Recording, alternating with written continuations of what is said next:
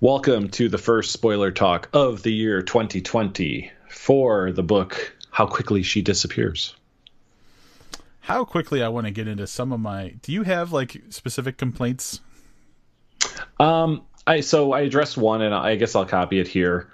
Just like I felt that it did need to be set in 1941, that nothing that happened in that book really prohibited it from being set today. And in some ways, while I don't want to say it's a criticism, whenever I open or read a synopsis for a book, right, and I'm like, oh, it's a crime story set, and I know I've mentioned this before, set in 1973, I was like, well, clearly one fucking cell phone would have ruined the whole plot, or we just would have set it today. Mm-hmm. Like that there would be a reason that you have to take your story back to a previous time to tell a story.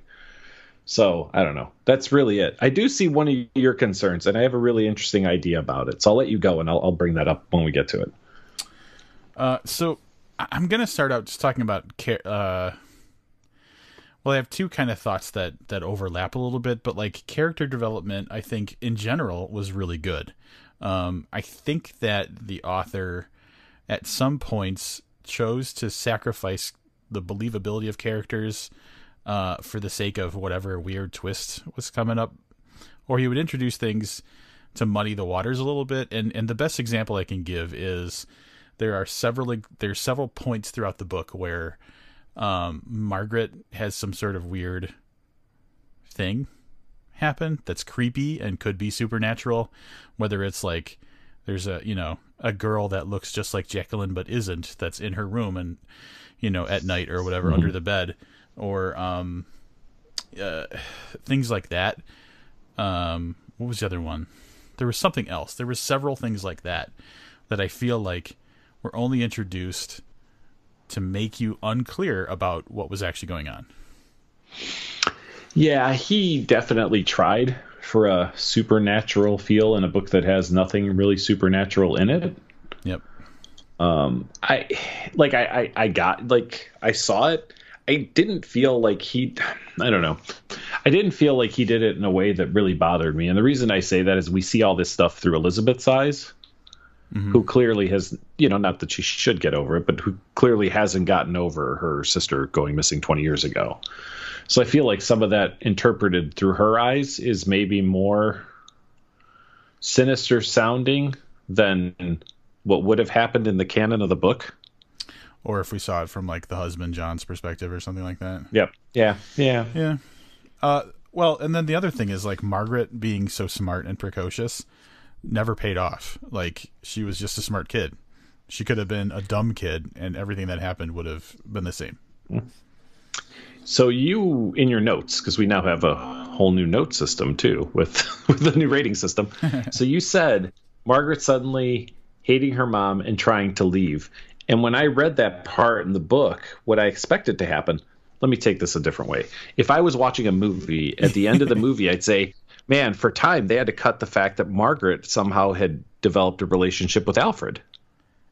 Because that's what I was expecting to happen, that she was going to try to see Alfred or break Alfred out, because other than that, it didn't make sense. But if you put it in the context that Alfred had been writing her letters somehow, too, that she was getting some other way. Right, and duping her into doing something or whatever. Then her running away from her mom would have made perfect sense. Yeah. So there's what could have been an interesting plot point. Like I said, if this was a movie, because I know you don't edit books for length where you go, I'm just going to take out a big chunk. Like this book could have been an extra 20 pages that it would have taken to do this. Yeah. In a movie, I totally would have thought, well, that's some shitty fucking editing after the fact. Like the director's cut and have this whole other part that made that make sense. Sure. That I agree with that. I think that, I think that makes a lot of sense. Can we talk about Alfred's story? Yeah, Alfred's the one character that I didn't like. And when I say I didn't like, Elizabeth, I think, was a well-rounded character, and I think that her questioning motivations through the story were good. And Alfred just felt like a goddamn cardboard villain to me. So here's my problem. So let's kind of lay out. So at some point, it's revealed that he's a twin of the guy who kidnapped Jacqueline. and I have no problem with that. It's kind of cute or whatever. And then he tells her that he has spent the last 20 years essentially following her every movement and waiting for her to like basically recognize it or see him and fall in love with him or whatever, basically, right? More or less. Yeah.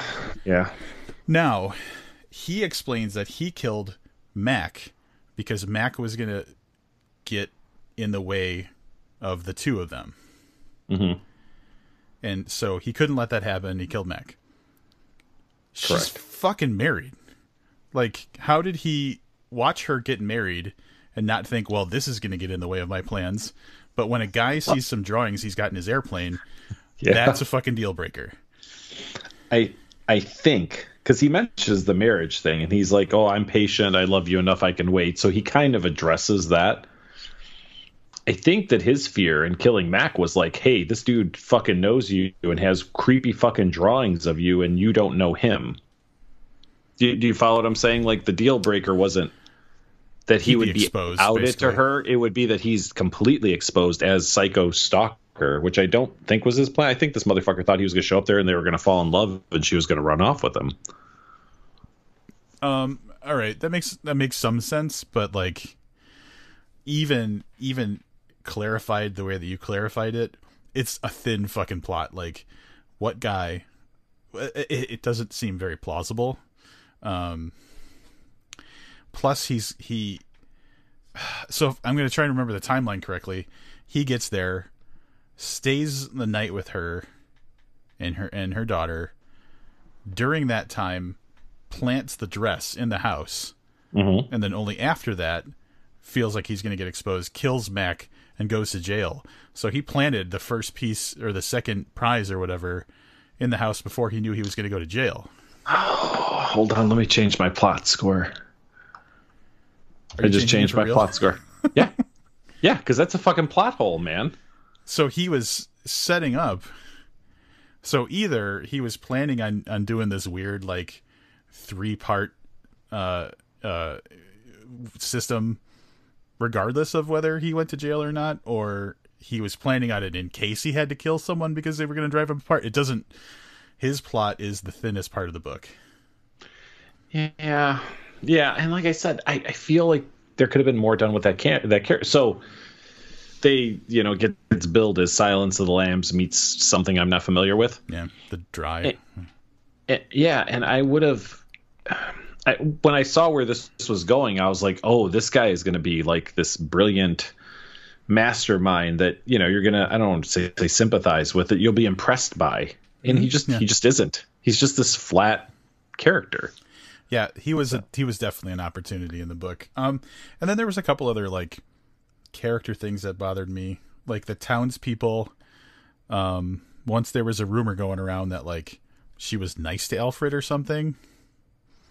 Then they all turned on her, and Margaret acts out one time, and the teacher is just like a fucking giant bitch about it, instead of being like. Like a normal person. So I feel like when he decided, I'm going to do this for this consequence, like I feel like it was just a little bit of an awkward execution of those things, because it's obvious that Margaret acting out was for a specific reason, and the townspeople turning on them was for a specific reason, and it just wasn't. I don't feel like it was executed as well as it could have been. Yeah, I as far as the twin thing, Elizabeth questions it herself like halfway into the book, and the second it was actually like a paragraph before that, I was thinking, I'll bet this motherfucker's twin brother's the one that kidnapped her. Yeah. And then Elizabeth like has the thought, but it doesn't get exposed until probably like the 80% mark. Yep. So I also felt that like the twist ending was not delivered in a way that wasn't foreseeable. Correct. And then that actually kind of inspires another thought I'd been having about the book is it feels like they emphasize the fact that these girls are twins. And they even mentioned some of the common things that, happen between twins. Like there's some sort of like, subconscious like energy or something. Like there's a deeper connection that happens in an unexplainable way. Anyway, we all know that twins have a special bond, a special connection, which I feel like was never used for the sisters, but somehow at the very end was used for her and her daughter. that's a good point. I can see that. That was a little confusing. Like I feel like that would be an easy mechanism. Like even if it was just like to like when Alfred revealed where her sister had been the whole time, like somehow that relating to like she's had so many fucking dreams in this. Tie it to a dream. Like she saw something in her dream that matches the drawing that she saw on the wall or something. You know what I'm saying? Like he could have done, and that way, like you honored like the twin supernatural bond in a way that's like clever and cute and he didn't do that. That's a good point. That was a missed opportunity for sure. I will say that, you know, when we talk about relationships and the mother-daughter bond, I did like their relationship when Elizabeth comes clean and asks her for her help. Yeah. Like I almost feel like this would have been a better book if that was the case all along, you know, not necessarily from the beginning, but you know what I mean? Like if Margaret was a partner, cause she like basically disappears for like a portion of the book. Yeah, you know what I mean? Like, yeah, she's just kind of doing her thing. And Elizabeth acknowledges that she's probably being a shitty mom because she's kind of caught up in all this stuff. But I guess this book could have been, with another pass and some eyes on it, probably could have been, you know, a little better. So I don't know about significantly better, but I think there are a few things that would have made this book score higher than it's going to. I don't know why more authors don't come to us and say, hey, what's wrong with her?